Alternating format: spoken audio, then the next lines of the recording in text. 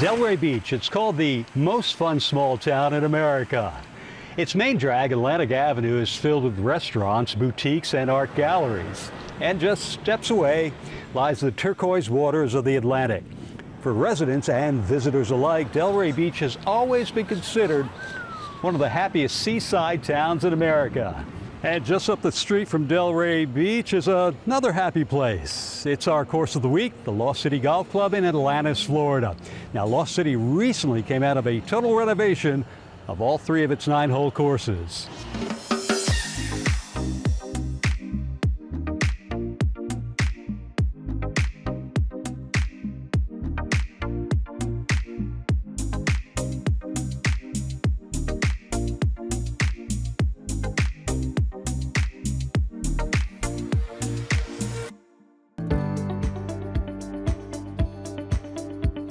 Back in the 1950s, chances are you'd find more cattle than people inland in South Florida. Yep, cattle ranching in this part of the Sunshine State was big back then. But things were about to change. In 1958, a couple of local businessmen got together and purchased an 828-acre ranch. This land, along with several other parcels, would give birth to a golfer's paradise just several miles from the Atlantic. In 1960, work began on an 18-hole golf course, an inn, and a clubhouse. And soon after that, the Atlantis Country Club and Inn opened for play. It was a semi-private club whose area property owners were permitted to join on an annual basis. The initial 18 holes of golf were designed by William Mitchell. Then shortly after that, the club grew into 27 holes of golf when Mitchell was brought back in to design the East Course. Riley, tell me, is it the late Jackie Gleason was a member and had a home on the course. I got no respect at all. He was often seen golfing and entertaining friends. In the early 70s, the members of the semi-private Atlantis Country Club and its original name purchased a club and renamed it the Atlantis Golf Club. In 2017, the club's name was changed once again, this time to the Lost City Golf Club.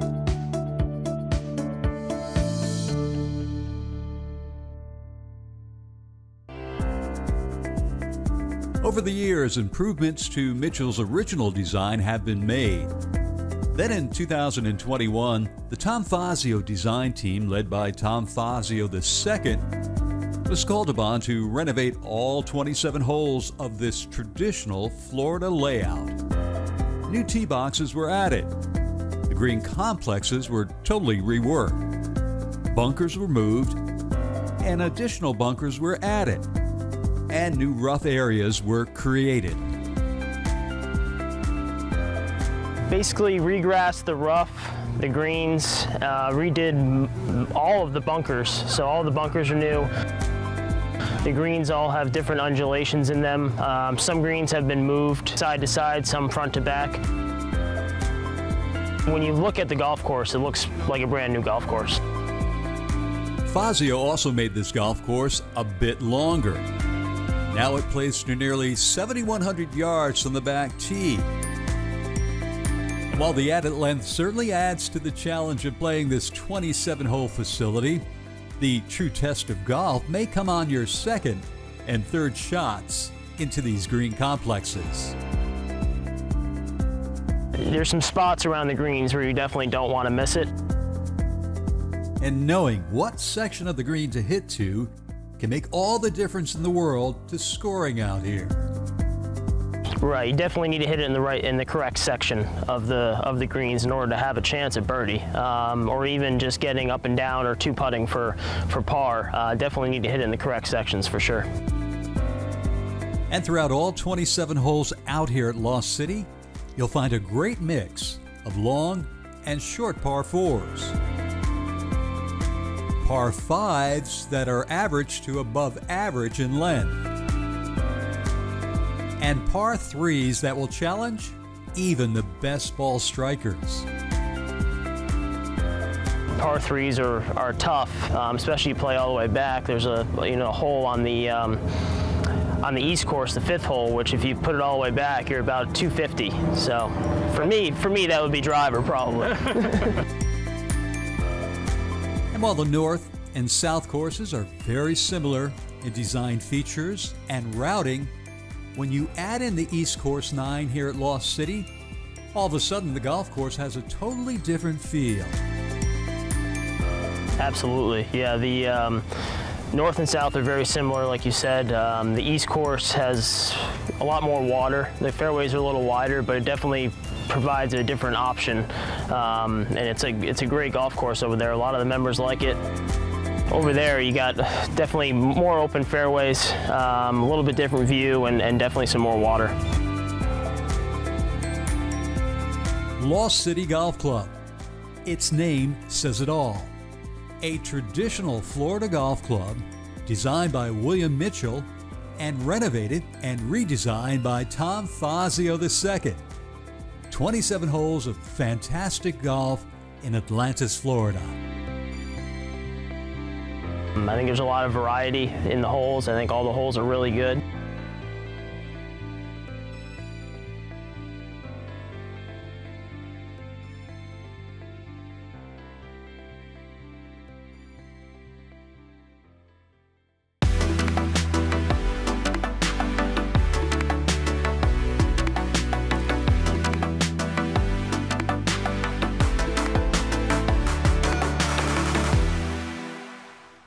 Hi, I'm Mindy B from Fit for Golf, Fit for Life, and we're here at the beautiful Porter's Neck Country Club in Wilmington, North Carolina. You know, whenever I get in the sand and I have an approach shot or a bunker shot, even a fairway shot from the sand, it is very important, and I know that if I move my lower body, I am not going to have a consistent shot each time. I need to dig my feet in, I need to do a slight forward press, and I need to stay as if I'm in cement from my hips down to my feet so that I can get a good solid bunker shot. So today I'm going to show you a couple exercises that help work with the stability of your hips, the strength of your lower body, so that you can also have a consistent bunker shot as well. So what I want you to do is stand tall. I'm going to be using my club here for a little bit of a balance. So stand tall, feet are together, and I want you to just shift your weight just slightly to where you can get your one leg to come up. So I'm going to lift my right leg. I'm going to stand tall on my left leg. Try not to lean into where you're going to put this hip out. You want to be very strong and tall, as if there's a bar going from your toe, through your knee, through your hip, up through your left shoulder. Okay, you're going to lift up your leg. Oh, I'm going to say about 45 degrees, a little bit less. Just go ahead and start to lift that leg up and down. Doesn't have to be big. Your whole goal here is to really think about putting your mind in this muscle right here. These are your hip stabilizers. There are also a lot of rotators in there. You got your hip flexor, you got your TFL, you got your glute minimus, glute maximus. There's a lot of other ones working in it, glute medius. All part of that hip joint. So I'm just going to lift up and down here. Now it's important not to just lift and then let it drop, but it's important to lift and then resist it down. Lift and then resist it down. So I'm leaning a little bit over here. You can keep your knee slightly unlocked, but think about lifting your rib cage off of your hips. So now I'm going to add a little kick to it. I'm going to turn my toe out. Woo! External rotators. Now I'm working on those. I can feel not only these movers and these mobilizers over here, I can feel these stabilizers really starting to burn and kick in. Okay, now you're going to turn your toe in. These are internal hip rotators. Okay, like I said, it's a very basic, simple move, not necessarily easy, because you will feel these muscles if they've been sleeping for a while. So toe forward, maybe 10 times, toe up 10 times, toe down 10 times. Okay, we've got one more. I'm going to go the other side to give this side a break. So this is the same thing. You're going to lift up again. This time you're going to point your toe. You're going to stand real tall. I like to squeeze my glutes underneath, and I'm going to draw an imaginary circle right here with my entire leg. Not my ankle, my entire leg. Here's what makes it so important. If your whole body moves, you're not working on stability. You're moving everything. But if you can keep your whole body still and make little tiny counterclockwise circles 10 times, and then clockwise circles 10 times, whoo, you're going to feel it on both hips. Okay, now I feel more sturdy. Now I'm ready to go into the bunker. Now I'm ready to really hit a really strong bunker shot, knowing that my lower body is going to be very stable. Okay, for those exercises and more, go visit my website, fitforgolfusa.com. You know, we talked about the similarities of the North and South courses here at our Course of the Week, the Lost City Golf Club in Atlantis, Florida, and how the East course differs. On the East course, you find more forced carries, especially if you're playing from the tips. Here at hole number 6, you've got a par 4 that plays to a very healthy 465 yards, and you have a forced carry over the H2O en route to the fairway. Then on your second shot, you'll be taking aim for a well-protected green. Now, the only saving grace to number 6 is that the green does slope from back to front. Hole number 6 on the East course is a straightaway par 4 that can be very challenging to play. And if you're playing number 6 from the tips, you'll need to carry the water off the tee. Sometimes the straightest holes are the toughest holes because they don't give you a defined shape on how to hit your shot, so you really got to pick a target and commit to it. And while it's important to find the short grass off the tee here at number 6, it's just as important to find the right spot on the green with your approach shot. Kind of similar to a lot of the holes here with the greens that have been changed. You need to be, your distance control with your irons is going to need to be very good in order to score out here. If it's off by a little bit or you're not having the best day ball striking, you're going to be using a wedge a lot and or having some long putts with some tricky slopes to two-putt. And if you miss the green here at number 6 just by a little bit, you could be scrambling to get up and down and save par. If you're not comfortable hitting sand shots with consistency, you may have to play away from the hole on some of these shots in order to not get yourself in a lot of trouble, and maybe just take a bogey when you have to out here.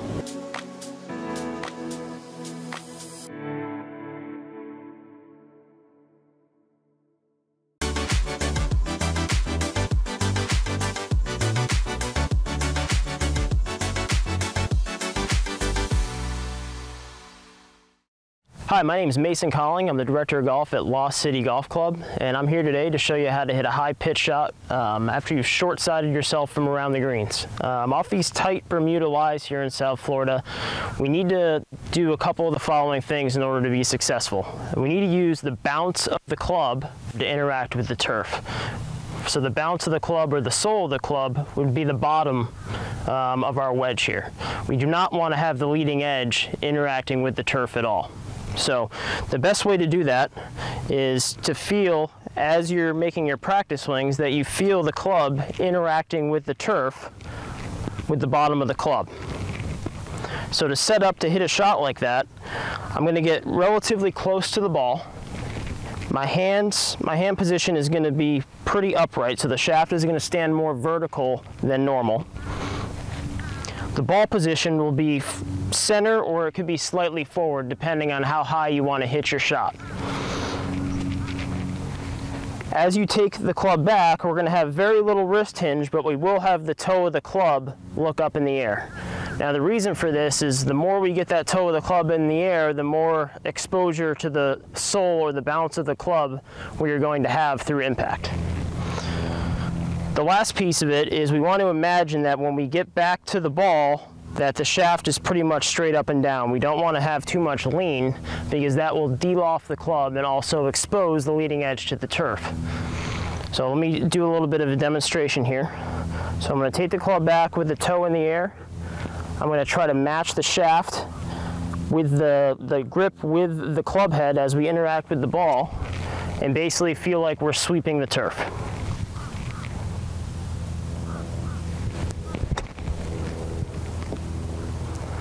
And that should produce a very high shot that goes right in the hole like that one. If you look at the scorecard here at Lost City, you would think that all the par 5s are reachable and 2 for the long hitters, and it might be the case. But here in the South Course's hole number 5, I don't think you want to play it that way. There are just too many variables up by the green to come into play. So the prudent play, played as a 3-shot par 5. The only problem is you still have to hit a very good approach shot into this green. And it only goes to show on this newly renovated layout that having a good short game is the key to success out here at Lost City.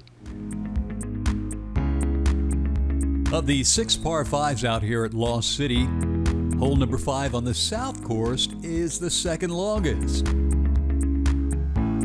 From the back black tee, this par 5 stretches out to 540 yards. Pretty much straight away. And while there's not a lot of trouble to be found off the tee, you are hitting to one of the tighter fairways on the entire layout. And once you do find the short grass off the tee, it's decision time. Do you go for the green in 2 if you're long? Or do you play it as a 3-shot par 5? Longer hitters can have a chance to go for it in 2. There's a lot of bailout to the left. There is water with a bulkhead short right of the green, so if you get that right pin placement, you know, it's going to be definitely a tough second shot. And if you play it as a 3-shot par 5, your third shot into this green will require your full attention. But it's a good hole because risk reward, and there's a lot of room to the left. You just got to avoid that bunker that's front left of the green and you're okay.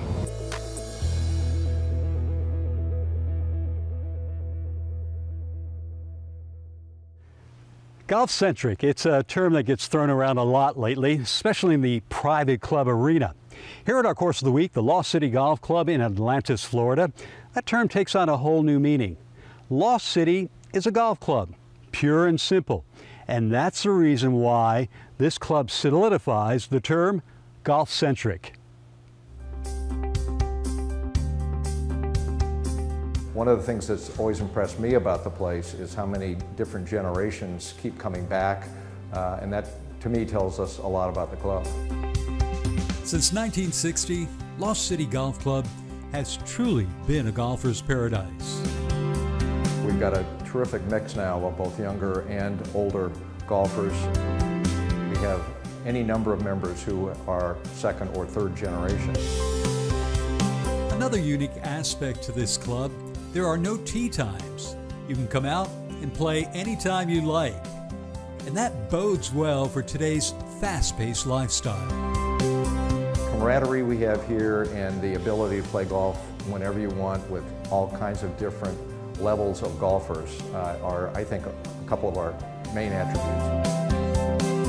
Apart from the 27 holes of Tom Fazio II designed golf, Lost City is also home to a very nice practice facility, complete with a full-length driving range featuring a sun awning. And during the recent golf course renovation, a brand new short game practice facility was added. The club is also home to a casual but nicely appointed clubhouse. And within the clubhouse, you'll find the newly renovated men's locker room.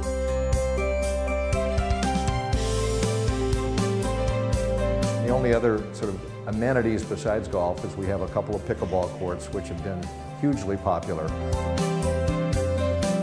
This is a golf club, and in fact our mission going forward is to make it even more what we call golf-centric. So it's easy to see why so many people have called Lost City Golf Club a hidden gem in the heart of Palm Beach County. I think it's a great value, and I think that's what I hear back from our members.